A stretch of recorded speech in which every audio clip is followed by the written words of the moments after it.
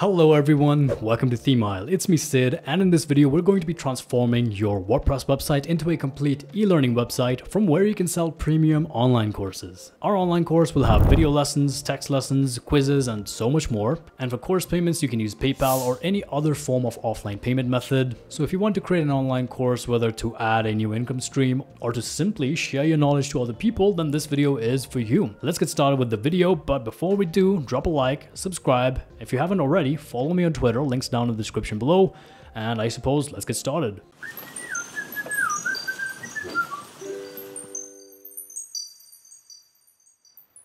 Alright, so boys and girls, here we are within the computer screen. Now this right here is a website that I just created. I spun up this website in under a few minutes, and yeah, in this video I'm using Neve Theme, and I'm using one of their starter sites. So if I go here back within Neve, and within starter sites, I use this starter site right here called personal trainer or fitness trainer, my bad. So yeah, this is really fitting for the video. A personal trainer is someone who would most likely want to sell online courses at some point in their career. So yes, I imported this website, already have a good website going here, and now I want to add e-learning functionality into this website, start selling my own online course.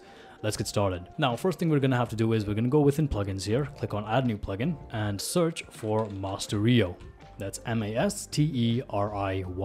And this right here is the plugin, Masteriyo LMS Online Course Builder. Simply click on install. The plugin was just last updated 7 days ago, so that's pretty good. And there it is. Once the plugin has been installed, simply click on activate. Now, as soon as you're done installing the plugin, you'll be redirected to Masteriyo's onboarding page. Here you can simply click on get started. If you want to watch this video, you can. But here, we're just going to click on get started. Now here it's going to ask you what sort of website you want to create. Now, whether you're an individual who just wants to sell their own online course, but suppose you want to create a website like Udemy, you want to have multiple different instructors and you want to sell multiple different courses, you want to split revenue between the platform and the instructors, well then you can choose a marketplace as well, but that is outside the scope of this video. For now, we're just going to select on individual. We're going to be assuming that you are a single course creator. And here it's asking you if you want to create a single course or multiple different courses. You can select multiple. And if you select multiple, it's going to show you in what ways you want to view your course within your course listing page, a card view or a list view. Card view looks pretty nice to me. Courses per row. How many courses you want users to see per row?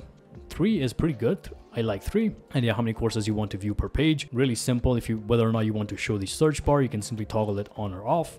Works pretty good. And if you want to install sample courses, you can simply click on yes, install sample courses with lessons and quizzes, whichever one you like. I'm going to choose to publish those courses for now, and let's click on next here. Now, whether or not you want to offer paid courses, that's totally up to you. In this video, I will show you how to offer paid courses, and we'll be setting up a few payments like, direct bank transfers and even PayPal. So I'm going to select yes here.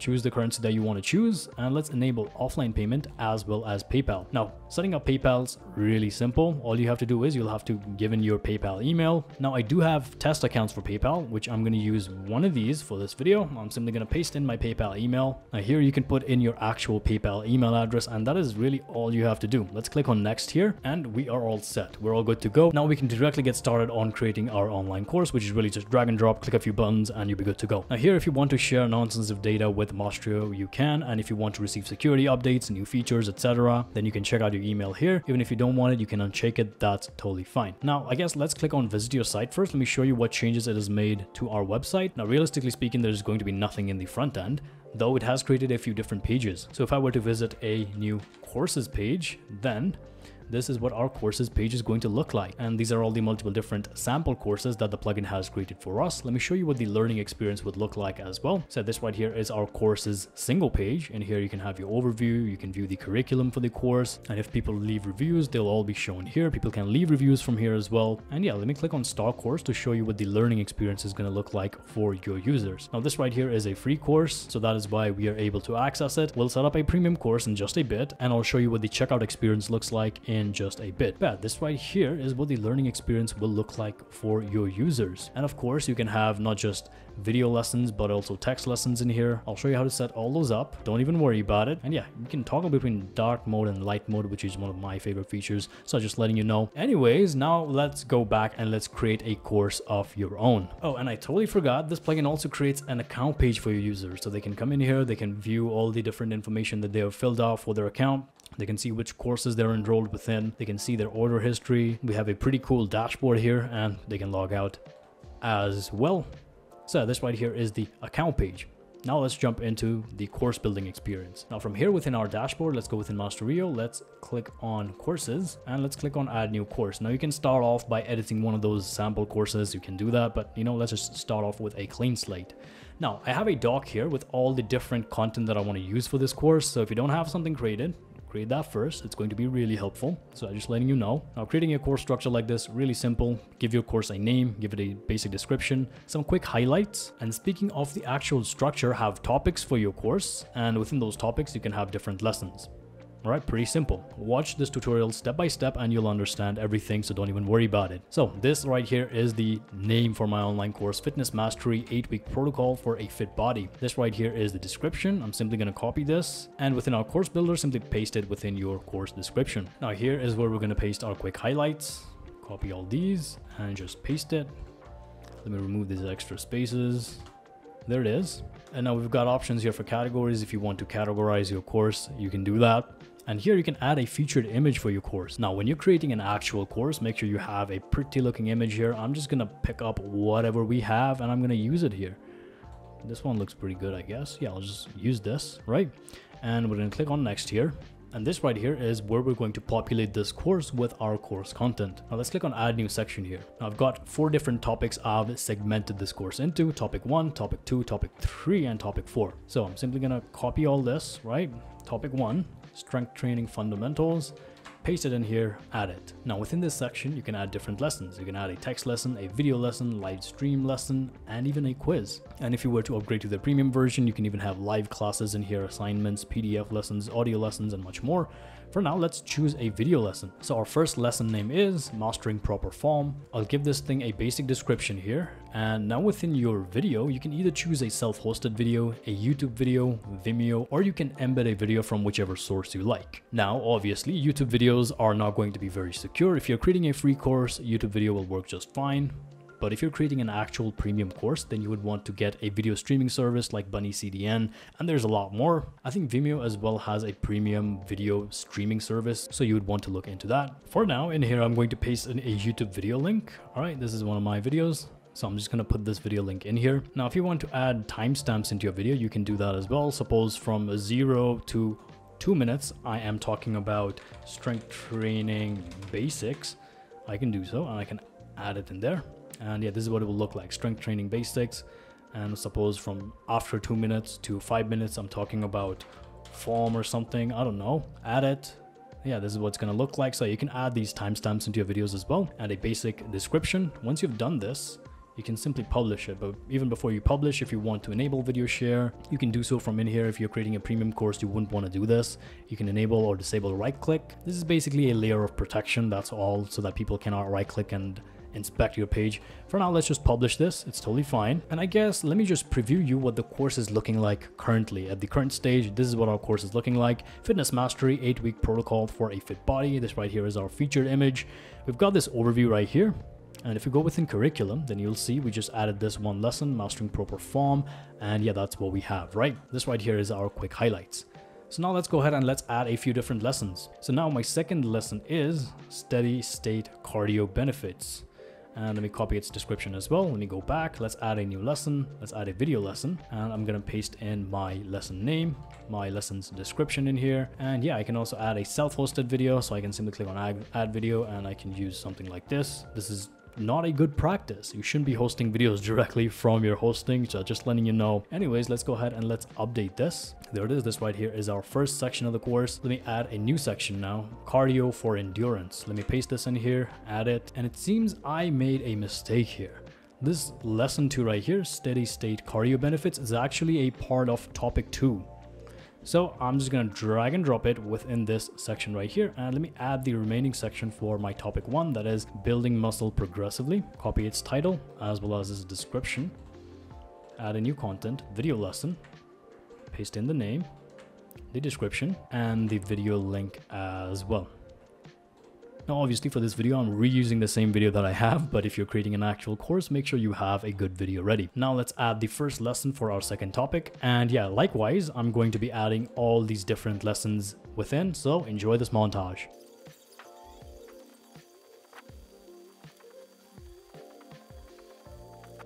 Sheesh. Okay, I'm done setting up all of my different topics in here. And yeah, this is a drag and drop builder. So if you want to drag and drop stuffs around, you can do so. Like in lesson 2, suppose I wanted this thing in here, I can do that. But yeah, I'm just going to leave it as it is for now. And let me update this. So if I were to preview this course, then this is what it's looking like currently, right? Let's also check out its curriculum here. This is what it's looking like currently. We've got 2 lessons within each, right? Now let's go ahead and let's check out a few different content types. You also have a quiz content in here. Text lesson is very similar to video, except for video, you just have text in there. So that's all really. If you want to run live streams, you can do that. For now, for this video, we're going to focus in on quiz. So let's give our quiz a name. Fitness trials. All right, let's add this new quiz. And we can start adding in our questions. Add a new question. Let's simply click on add new question. Don't worry about question bank yet. Let's just click on add new question in here. And let's give it a name. Apple has more calories than a cake. True or false? Apple has more calories than a cake. True or false? We're asking them a true or false question. Now you've got multiple different question types in here, true or false, single choice and multiple choice. This is in the free version. If you upgrade to their premium version, there's a lot more question types. Anywho, let's select true or false in here. Let's give this question 10 points. And obviously the correct answer is false. So we're just going to set that, update this question, and let's add another question in here. What among these helps in burning calories? First one, let's just say eating, but even before that, let's change our question type to single choice, right? Eating less. I don't know, right? This is just a single choice question. Obviously eating less is the correct answer here. Let's give it 10 points as well. So let's update this question here. Now obviously this is not a good question, okay? This is not an actual course. Make sure you have better questions, but you can create these quizzes as well. And let me show you what the quizzes will look like. Now the third question type is multiple choice, and you set it up in a similar way. And yeah, within topic 4, this is what our quiz is going to look like. Let me start the quiz, and yeah, people can answer their questions in here. This is what our current learning experience is going to look like for the viewers. So yeah, there's our video course in here, and the text course is going to be very similar. You just have text here and it just goes all the way through. Like really, that's all text lessons are. Anyways, you've got settings for your quizzes as well. Here, since we've got 2 different questions, 10 points each, 20 points, right? Suppose pass points is 10. If you want to set durations, you can. And there's a lot more settings in here. For now, I'm just going to leave all these as it is. And I guess now let's work on making this course premium, because currently it is set to free. If you go here within your course settings, right from your course builder, then you'll see all these different settings in here. Don't worry about it. Now here you've got your basic course settings, enrollment and access. You can tweak these as per your requirement. Don't even worry about it. For now, let's go within pricing here and make sure this course is paid.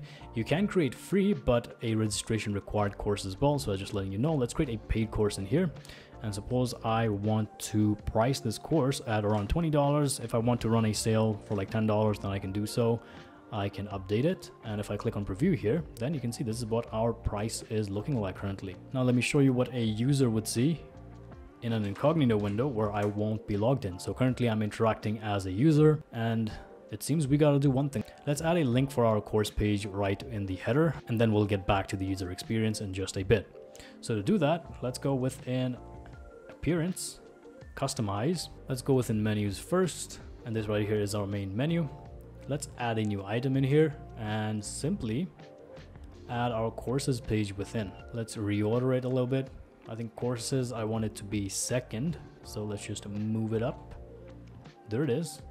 Now we've got our courses page in there. Let's publish this. And also, I guess while we're at it, let's also add our My Account page in here. This right here is the My Account page. Let's reorder it. Let's add it like third. Now there's quite a lot of pages in here. I don't really like all this clutter. So what I'm going to do is I'm going to remove about for now.